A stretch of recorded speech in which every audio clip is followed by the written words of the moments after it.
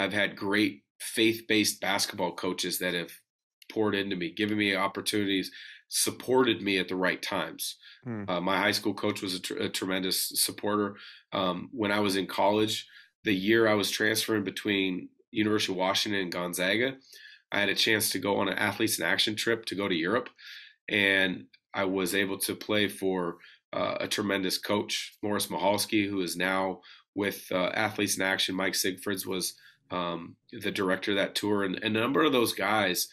Oddly enough, we've stayed together over the years. It's been 23 years or so now. We've stayed together in contact about different things. And like I mentioned, there's ups and downs, peaks and valleys.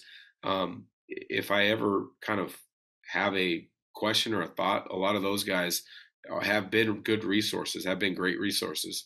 Um, but again, God's placed tremendous coaches that have been mentors and kind of both basketball and faith in my life over the years. And there's times that, you know, I think I do an okay job of sharing those same type of godly principles as a coach. And then there's other times I don't.